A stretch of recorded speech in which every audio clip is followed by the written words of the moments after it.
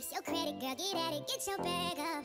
Hit that gym and get back fine. Go get that degree, go girl, focus on me. Unlock potential that you didn't know you had in you. Fuck that nigga, ay. Oh yeah, it's time to mix it up and get your glow, girl. I know that you gon' get it, you got so much. Don't let nobody tell you that it's over. I want you to know that, girl, you got it, you got it. Oh yeah, yeah, yeah, you got it, you. Hey guys, welcome back to my channel. If you're new to my channel, please hit the subscribe button, notification bell, and be notified anytime I post a video again. In this video today, I want to touch on something which is dear to my heart, and I'm sure it's dear to a lot of other people's hearts as well, and that is mental health. There's a lot of us ladies who go through mental health issues and we keep it deep within, and we don't share it with people because we feel either embarrassed or ashamed, or we just feel, you know, so isolated within ourselves, or so within our own confinement of our own brains, where we feel like, you know, we don't have any support out there. I went through mental health issues quite a lot throughout my life, and there's a lot of people who don't actually know this about me, but I've been through depression, I've been through anxiety, I have been through postpartum. You know, I've had traumatic experiences within my life where it's made me turn to alcohol and even smoking. And one of the triggers for me was losing a baby, and that literally tore me apart. I remember I found out I was pregnant with my ex-partner, and we were really happy to have the baby. And you know, normally in my pregnancies I feel really sick, and a lot of ladies will relate to this, and you know, you feel really ill when you're pregnant, you know, your body changes somewhat. And in the beginning I was feeling these changes, but after a while I wasn't feeling like this anymore, and the sickness went, and you know, you get the extra saliva. I know it's a bit TMI, but you know, you get that extra saliva, and all of those elements of pregnancy disappeared for me. So I thought something was wrong, so I went to the doctors, and they said, you know, we're going to book you in for an emergency scan just to make sure everything is okay. We did a scan, and I was 11 weeks, and there was no heartbeat. I was traumatized. I was heartbroken. I was sad. I felt like less of a person or less of a woman, because one of our jobs that we think as women, one of our jobs are to, you know, carry our babies and bring them into the world safely. And that's a job that only we can really do. And I felt like I failed at that, like I wasn't able to do that. So I had to go back for a follow-up appointment, just to, you know, make sure that, you know, the baby didn't have a heartbeat. So at that time I was about 9 weeks pregnant. So at 11 weeks I went back, and there still was no heartbeat. And they said that they were booking me in for a D&C. The D&C was to be done, I think it was like 5 days later or something like that. So I went home, and, you know, I spoke to my partner at the time, and he was quite upset about it. I was upset about it. You know, everyone deals with things differently. So he was dealing with it in his own way, and I was dealing with it in my way. And I remember one night my mum came over to my home, and my sister, and they came over with the kids, and obviously I wasn't feeling myself. I was upset and stuff. So, you know, they were going out, so they asked if I could babysit, and I was like, yeah, cool. But I was having cramps at the time, like really bad cramps. And I was like, you know, like, what's happening? Am I like having a miscarriage? But I don't know whether I could call it a miscarriage. I don't know what to call it, but I knew something was happening. Anyway, a couple of hours later, they came back and they'd gone home the next day.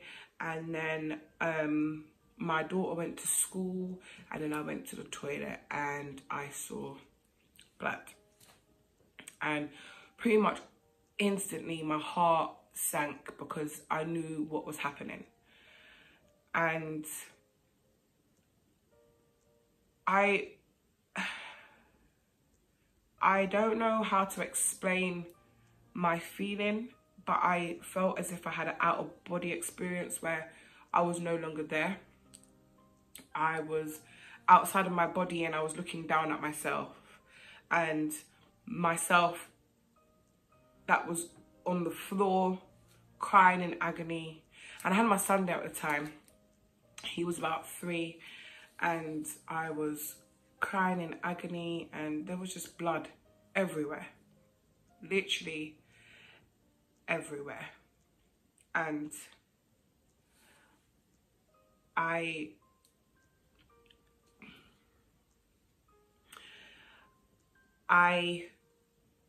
could feel the contractions, and with every contraction I feel like I lost a piece of myself, because I knew that it wasn't a contraction where, you know, you're bringing life into this world. I knew it was a contraction to say to me, I'm losing my baby. And that went on, and the pain intensified for about 6 hours. And finally I was in my bathroom, and that's where I fully lost the baby, so to speak. That was soul destroying. And I know I'm not the only woman who's gone through something like that. And a lot of us women go through stuff like that, and we don't really speak about it because we feel as if we can't speak about it, but we internalize it all. And in turn, with us internalizing it all, we're breaking elements of ourselves. After that day, I was never really the same because I'd never experienced anything of that magnitude before. I've never felt such loss before. I'd never felt such pain before. And I'm not talking physical pain, I mean pain within myself. Like, I was traumatized. To this day, I can't go into a bathroom with the light on, because every time I go into a bathroom with the light on, I see what happened to me. And that messed up the mental part of me. I don't think I will ever come back from something like that. It's always there with me. That baby, I really wanted it so bad. You know, I sit down and I think, would it have been a he? Would it have been a she? And I guess I'll never know. But what I do know, and what I do want to say to all you ladies out there who's ever experienced anything like this, is that I know you'll never forget, and I know the pain never ever really truly goes away, but you learn to deal with it and know that it's nothing to do with you. It's not you. And it's nothing that you can control. And it's something that unfortunate that happens to us ladies sometimes. And you could be a good person, you could be a bad person. It doesn't matter who you are. It just happens sometimes, and there's nothing much that you can really do about it. And that's part of, you know, the reason why I love my kids so hard the way I love them, because I was blessed to be able to bring the 3 children that I have into the world. And being a mother is one of the greatest things and one of the greatest gifts that you could ever have in this entire world. And, you know, yeah, me losing that baby did mess up part of my mental psyche. And I do think about it, as I said, but I do turn around and I look at the blessings that God blessed me with, and I'm thankful every single day. So, you know, again, I want to say to you ladies, you know, you are not alone. And, you know, some people have close friends, some people don't. Some people have close family and some people don't. But there are outlets out there that you can speak to, like therapists and stuff. I went to a therapist and it really, really helped me.